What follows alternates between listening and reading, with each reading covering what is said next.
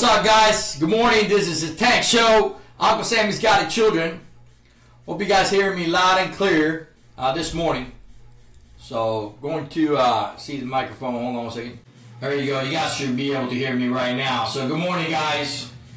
All right, let's get let's get the video shared as far as you can. A live video. Hoping everybody can join me this morning.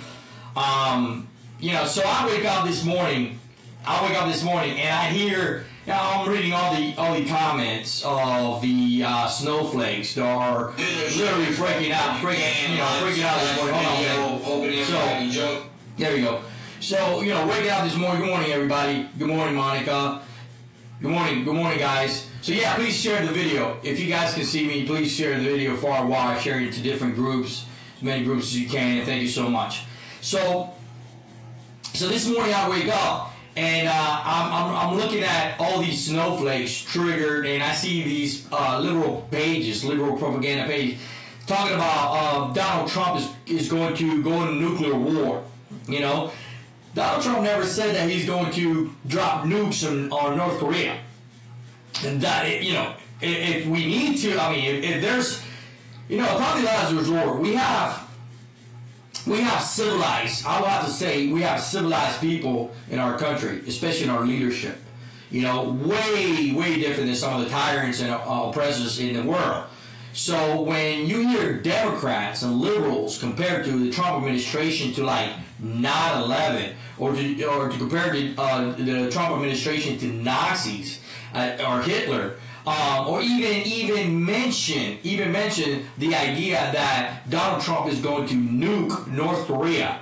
If they have it coming, and we need to save the lives in Guam. Guam is being threatened to people. Guam is being threatened to people in South Korea. Is being threatened. People in Japan, our bases, our military bases in Japan are being threatened. The West Coast is being threatened. If we need to save the lives of our people, we're going to do it. We're going to do what it needs to be done. What should have been leaders before us should have gotten done in the first place. But no, you got the same old, Lindsey Graham, the rhino, talking bad about Donald Trump and his leadership towards his decision towards defending America against North Korea. And I'm telling you right now, I'm sick of it. I'm sick of the rhinos like Lindsey Graham, and I said this from the beginning. Lindsey Graham and McCain and all these rhinos in the White House, Congress, they need to be removed. They need to be removed immediately. They don't help anybody. They don't help us, the people. They don't care about us, the people. They don't give a damn about the Republican Party. They only care about themselves and tagging along to George Soros and the Clintons and the liberal agenda. That's the only thing I can see of. But I'm telling you right now that you got one particular page out there called Now This. And Now This posted the same video we posted where our president decides, hey, you know what? I'm drawing the red line. This is it. Enough. I'm going. We gotta stop North Korea. Enough is enough. It's not enough playing games.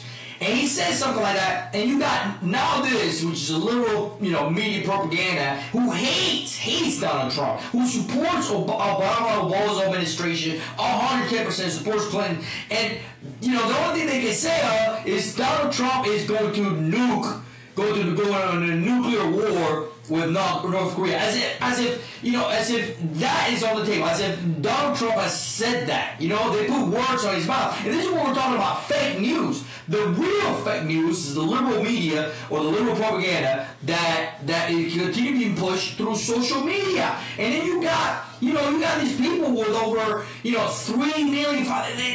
Their posts never get censored. Their posts go viral, super viral on social media because they have they have like full force. So basically all we have to do.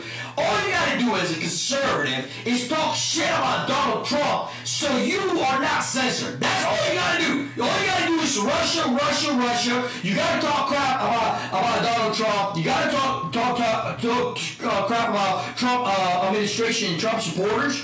You just gotta hate patriotism, and then all of a sudden, bam, you are not censored. That's how it works in social media. Look at Google. I mean, Google is firing employees just because they're speaking their mind.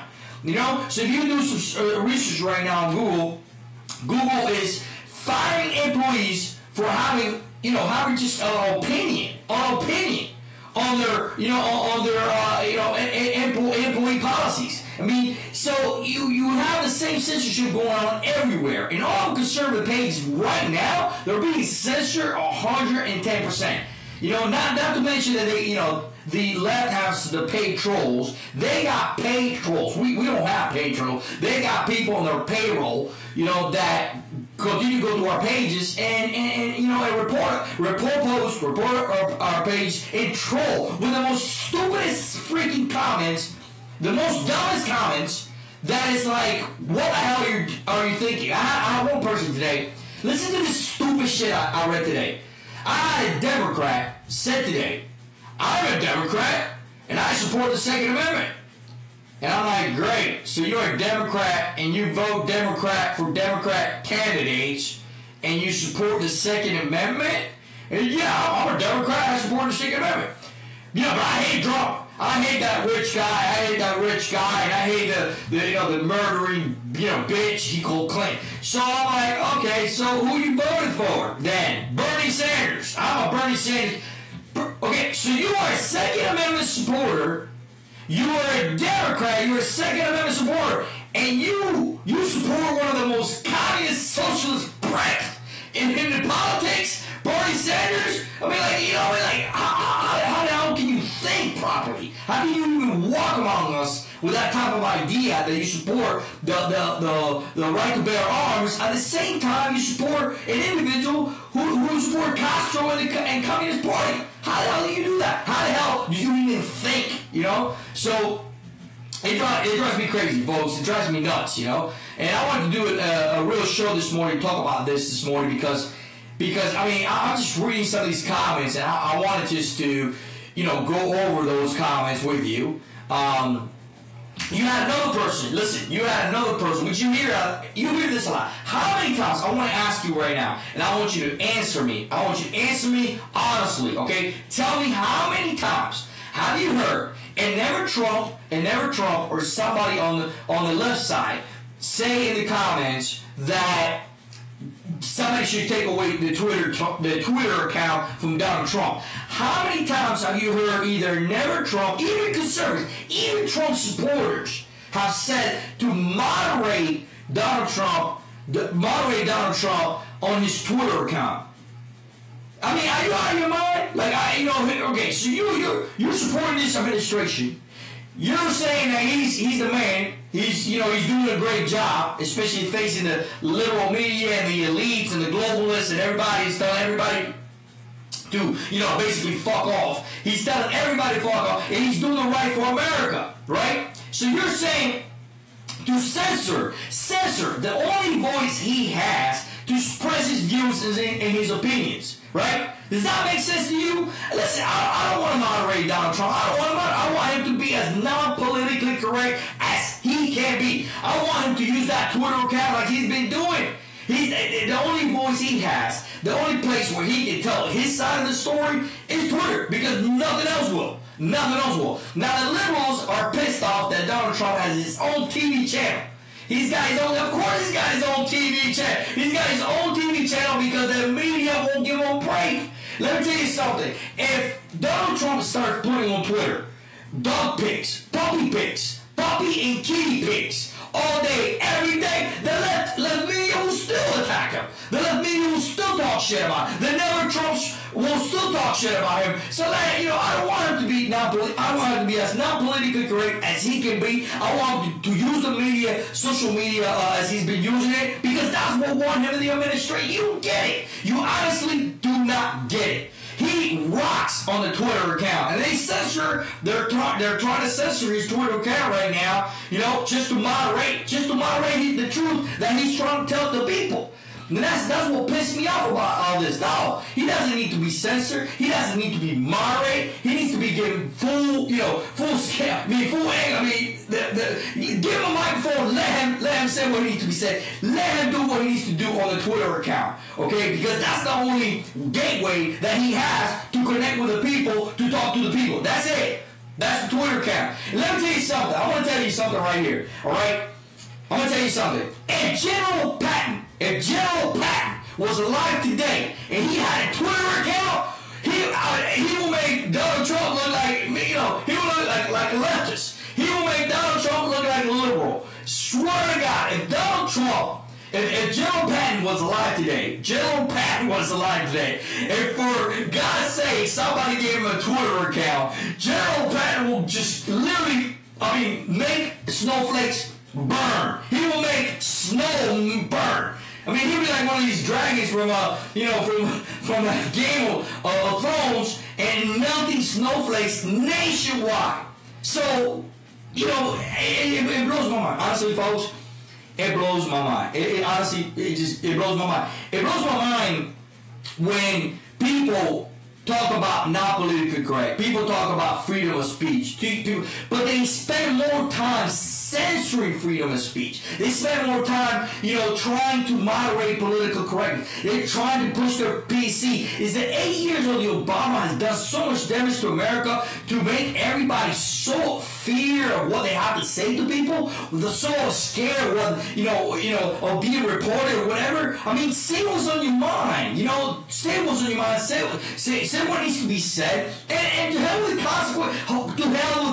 Because the consequences of you not saying it are far much worse than not saying anything at all. They're not saying anything at all.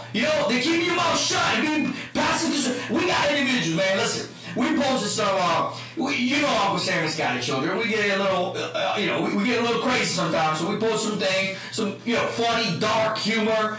We're U.S. Marine veterans, man. We have a dark humor. And if you're like a U.S. Marine veteran, or any veteran itself, and you don't have a dark humor, there's something missing. You're missing. We have lost you, my son. We have lost you, my daughter. Somewhere down the line, we have lost you. Because 90%, 99.9% of all veterans have a very dark sense of humor.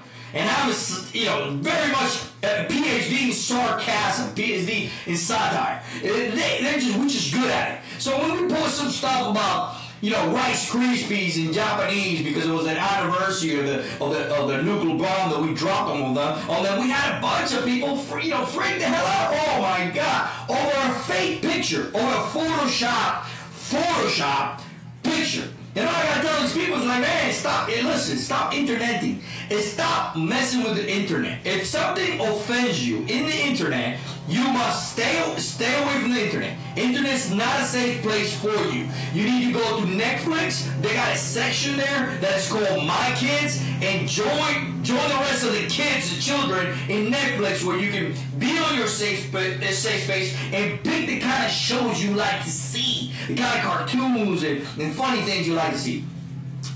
But leave individuals that honestly just, pushing the truth and they're not politically correct. Leave us alone. Leave us alone. There's enough land on the other side of the yard with unicorns and singing midgets that you can join them. You can join them peacefully, and none of us are going to give a damn. See, that's the beautiful thing about individuals like ourselves. I'm saying these guys are children. We do not care what other people do. We don't care what other people do. So, you know what I'm saying? It blows my mind. It blows my mind, man. So anyway, I wanted to get this live stream this morning. I want you to share it far and wide. Support the brand 100%. I'm gonna try to. I gotta go through. As a matter of fact, I gotta go through my VA at home. I'm gonna try to answer some questions here. All right. We have here. All right. William says, "Get him, Ted. You know it, William. You know it." Jonathan Brigitte said, "Echo." Becky Webb said, "I hear you." Amber, good morning. Yeah, so I'm reading some of the comments right here before I go. All right. Yeah, Twitter accounts, man. He owns the media. He destroyed. Listen, he destroyed the communist News Network with a Twitter account. He destroyed them. Nobody else would have done that. Nobody else. No politician would have ever been able to do that. So, give him, I don't want to hear it. I do not want to hear it. I do not want to moderate Donald Trump. I do not want to make him politically correct. I want him to be himself. Now we got more. I mean, honestly, we do have more. We have so many people that think they know best about politics and Washington, D.C., and even myself, I have no college degree, just using common sense. Look at these people and go, what the hell are you talking about? This is Donald Trump. He owns 500 companies. I don't care if your daddy was rich. I don't care if your daddy was rich. There's a lot of kids in the United States of America whose daddies were rich. His family was rich. And they have not come up to anything even close to what Donald Trump has ever done. And all he did was borrow a couple $1 million from his daddy, and bang, 500 companies later, he's and now President of the United States of America. And you think you know best. You honestly think you know best. He has surrounded himself with generals like James Mattis, and you think you know best. Like, I mean, I just blow my mind. He has written one of the best-selling books of all times. You know, The Art of the Deal. The Art of the Deal. And you're going to sit there and you're going to say, you know best. I want to know, how many books have you written? How many books have you written so far? So anyways, I'm sick and tired of these people thinking they know best. Listen, when you compare Donald Trump to a bozo, a community organizer, you could not even put these two on the same platform. A community organizer who has never met his people, who has never owned people, somehow is a millionaire today over the backs of the American people, without producing one damn thing, without providing any type of customer service to anybody, without producing any single damn thing. And that just blows my mind. That just blows my mind. And he's out there right now, just continue community organizing, continue creating. He's doing the same crap. The Clintons, another multimillionaire political family, right, who owns pretty much everything, owns the media, owns everything, who get away with murder, all right, who has not produced a damn thing, who has not provided service to the people, not whatsoever. You got a man who's got 500 companies, over 20,000 employees under his, and now he's the president of the United States of America. I'm done. I don't want to hear your shit. I don't want to hear your shit. You know what I'm saying? Do not want to hear your shit, folks. Alright guys, tonight, I want you guys to share the live stream video for a while. I gotta go to the VA clinic. I got an appointment at 10 o'clock. I'll let you guys know how that goes tonight on my VA clinic. But hey, make sure you guys get a t-shirt. Make sure you stop by the shop. Make sure you support the brand. Get a decal, get several, and share it with your friends. Alright? Love you, 7-5, do or die, get some. Hoorah!